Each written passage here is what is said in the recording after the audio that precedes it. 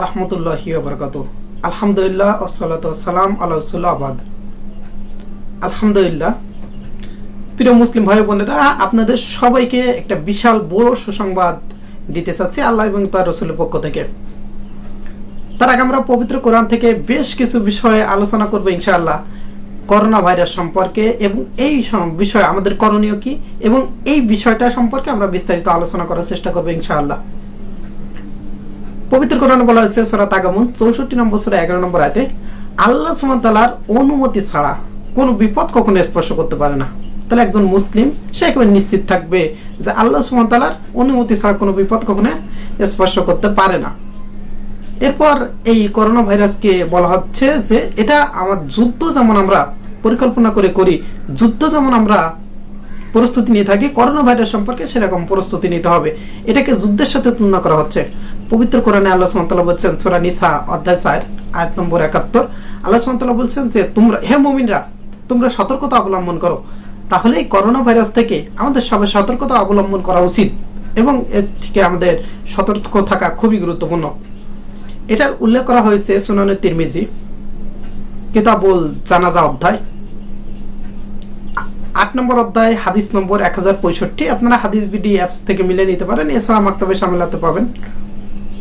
আমাদের প্রিয় নবী মুহাম্মদ সাল্লাল্লাহু আলাইহি ওয়াসাল্লাম বলেছেন, যদি কোনো অঞ্চলে মহামারী দেখা দেয় আর যদি তোমরা তার ভিতরে পড়ে যাও বা তার ভিতরে অবস্থান করো, তাহলে সেই জায়গা থেকে কখনো বের হবে না।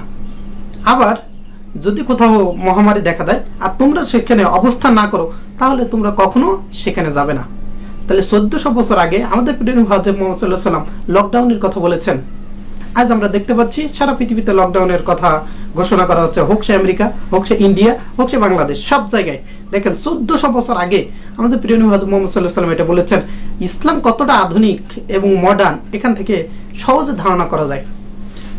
আলহামদুলিল্লাহ, তো এটা আল্লাহ সুবহানাহু ওয়া তাআলা দয়া, তিনি আমাদেরকে জানিয়েছেন। এছাড়া পবিত্র কোরআনে সূরা আল ইমরান অধ্যায় 3 আয়াত নম্বর 140 বলা হয়েছে যে আল্লাহ সুবহানাহু ওয়া তাআলা বলছেন যে আল্লাহ তোমাদের মধ্যে কিছুকে শহীদ হিসেবে গ্রহণ করতে চান। তাহলে দেখেন আল্লাহ সুবহানাহু ওয়া তাআলা আমাদের মধ্যে কিছু ব্যক্তিকে কি চান? শহীদ হিসেবে গ্রহণ করতে চান। বলা হয়েছে সহিহ বুখারী 76 নম্বর অধ্যায় চিকিৎসা অধ্যায় হাদিস নম্বর 5733, আমাদের প্রিয় নবী মুহাম্মদ সাল্লাল্লাহু আলাইহি ওয়াসাল্লাম বলেছেন যে প্লেগ রোগে আক্রান্ত ব্যক্তি হলো শহীদ। তাহলে যারা প্লেগ রোগে আক্রান্ত হবে তারা শহীদের মর্যাদা পাবে। আর একটা হাদিস বলা হয়েছে সহিহ বুখারী চিকিৎসা অধ্যায় 76 নম্বর অধ্যায় হাদিস নম্বর 5734, আমাদের প্রিয় নবী মুহাম্মদ সাল্লাল্লাহু আলাইহি ওয়াসাল্লামের স্ত্রী উম্মুল মুমিনিন আয়েশা রাদিয়াল্লাহু আনহা তিনি নবী মুহাম্মদ সাল্লাল্লাহু আলাইহি ওয়াসাল্লামকে প্লেগ রোগ সম্পর্কে জিজ্ঞেস করেছিলেন।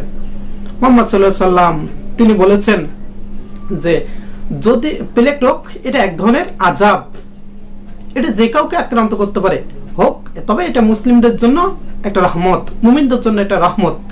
তাহলে দেখেন এই প্লেগ রোগ হতে পারে, মহামারী হতে পারে একজন মুসলিমের জন্য, একজন অমুসলিমের জন্য, সবার জন্য এটা হতে পারে।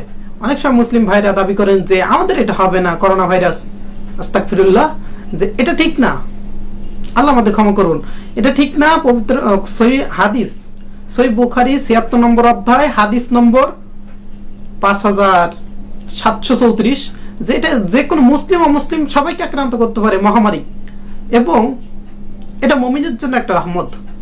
এরপর বলা হচ্ছে যে যদি কোনো অঞ্চলে এই মহামারী দেখা দেয় আর কোনো মুমিন ব্যক্তি আল্লাহ সুবহানাহু ওয়া তাআলার উপর ভরসা করে যে আল্লাহর অনুমতি ছাড়া কেউ আক্রান্ত হবে না, এবং সে তার ভিতরে অবস্থান করে, তাহলে সে শহীদ হলে যেমন সওয়াব পাওয়া যায় সেই পরিমাণ সওয়াব সে পাবে।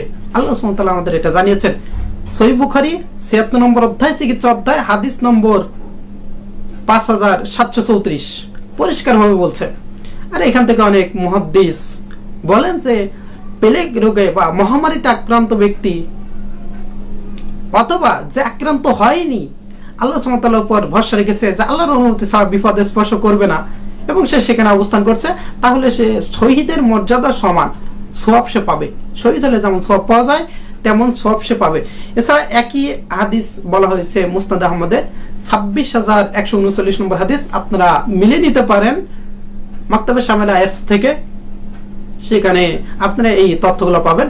তো একই রকম বর্ণনায় সেখানে এসেছে, অর্থাৎ আমরা যে কাজটা করব আল্লাহ সুবহানাহু ওয়া তাআলার উপর নির্ভর করব। যেমনটা আমরা শুরুতেই বলেছিলাম, সূরা তাগাবুন 64 নম্বর সূরার